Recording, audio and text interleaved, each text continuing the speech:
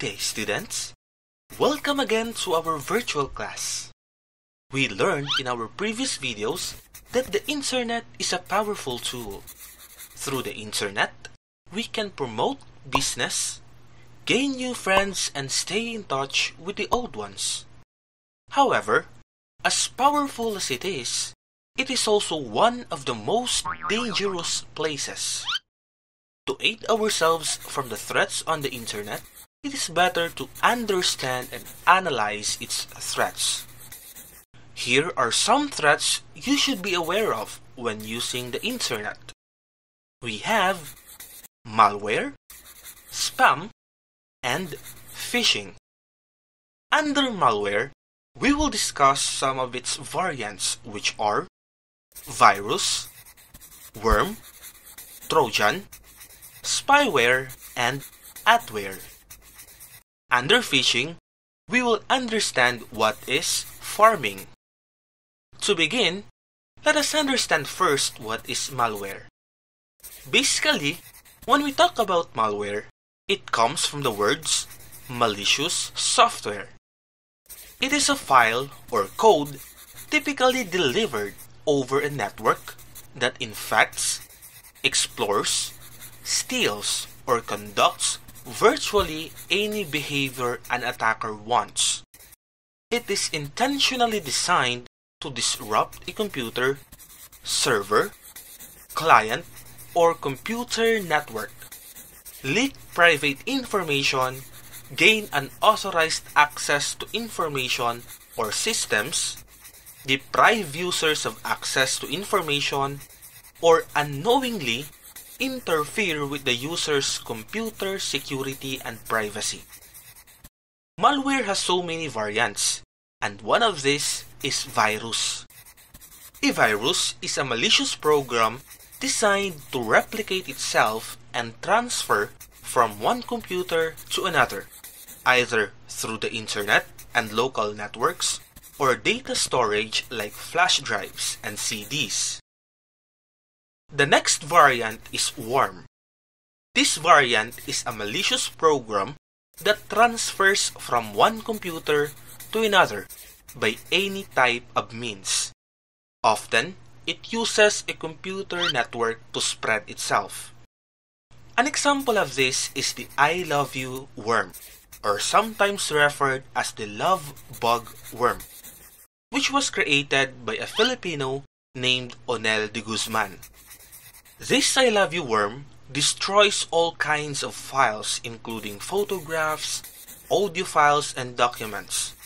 Affected users who didn't have backup copies lost them permanently. If you want to know more about this, you may check out the description below.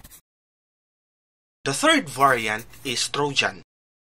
It is a malicious program that is disguised as a useful program, but once downloaded or installed, leaves your PC unprotected and allows hackers to get your information. Trojan files are usually saved as .exe files. So the next time you encounter a .exe file, make sure not to download or install it on your computer. An example of Trojan is rogue security software, which tricks the user into posing that it is a security software. It asks the user to pay to improve his or her security, but in reality, they are not protected at all. The next variant is spyware, a program that runs in the background without you knowing it. That's why it's called spy. It can monitor what you are currently doing and typing through key logging. Now, a keylogger is a tool used to record keystrokes done by the users. This is usually done to steal their password or any sensitive information.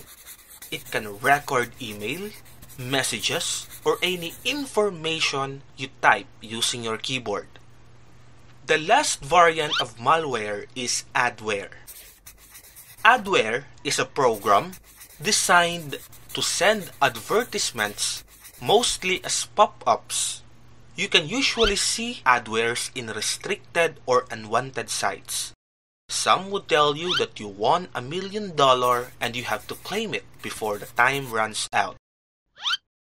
Now, the second internet threat is spam. Spam is an unwanted email that mostly comes from bots or advertisers. It can be used to send malware. The last internet threat is phishing. Its goal is to acquire sensitive personal information like passwords and credit card details.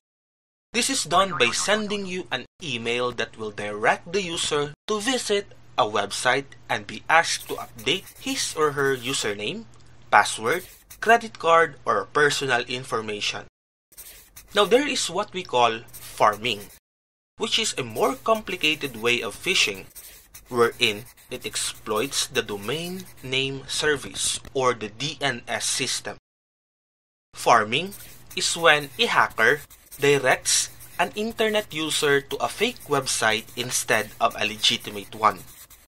These spoofed sites can capture a victim's confidential information, including usernames, passwords, and credit card data, or install malware on their computer. These are only some of the internet threats you may encounter on the internet.